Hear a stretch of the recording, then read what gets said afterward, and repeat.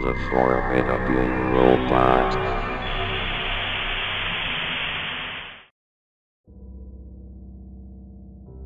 The Rugrats really were a figment of Angelica's imagination.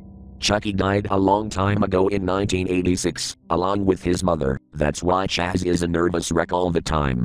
Tommy was born in 1988, but he was a stillborn. That's why Stu is constantly in the basement, making toys for the son who never had a chance to live. The DeVilles had an abortion in 1990.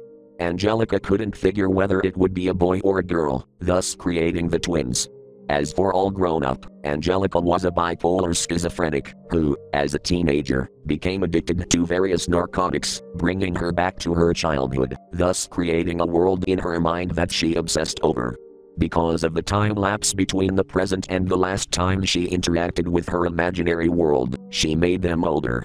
Angelica was constantly taking hits of acid, so she would never have to live without her creations. To her, her creations were her only company in a judgmental world. Angelica's mom actually died of a heroin overdose, just after her daughter was born as a crack baby. Additionally, Drew, in his depression, married a gold-digging whore that Angelica idolized, because she fooled herself into thinking it was her real mom. However, she always had a concept of her mom, Cynthia.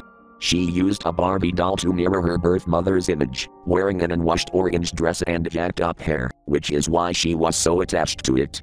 Later in life, she followed in her mother's footsteps with drugs and everything, dying of overdose at age 13, when All Grown Up was cancelled. The only Rugrat not to be fictional, however, was Tommy's unborn brother, Dill. However, Angelica didn't know the difference between Dill and her creations. Dill didn't follow her commands, and after some endless crying and a refusal to disappear, like the others did, when Angelica was angry with them, so she hit him. After she hit him, he screamed a screeching tune, and Stu ran in, and pulled his niece off of his only child, but it was too late. Dill had a brain hemorrhage, which resulted in a deformation. As he grew up, his damage only became more evident, and by the time he was 9 in All Grown Up, he lived as an outcast, being ridiculed for his weirdness and retardation. The immense guilt over this is what caused Angelica to start using drugs, and to uncreate the Rugrats briefly, until her experience with hallucinogenics. Chaz lost his mind after the death of his first wife, and was in denial that she was ever a prostitute. On a trip to Paris to find love, Chaz fell in love with a woman named Kira. He was originally going to marry a different woman named Coco, but she just wanted him for his money. Kira once had a daughter named Kimmy, but the baby was torn from her by law, due to her cocaine addiction. Angelica imagined Kimmy from Kira's stories. Upon the return to America, Chaz and Kira married, and she got her green card. It was a surprisingly happy and romantic story. Kira continually struggled with addiction, but was relatively happy with her new life with Chaz. Susie was Angelica's only friend, who entertained the thought of Angelica's creations because they seemed to make her happy. She later became a psychologist, and teamed up with Nickelodeon to make the Rugrats.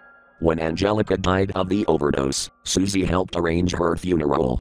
Because of her addictions and her mental state, Angelica was expelled from society, which led to a break with reality and her eventual death. She spent the last days of her life in the back of the school cafeteria, imagining friends around her, and playing with the lives of her creations.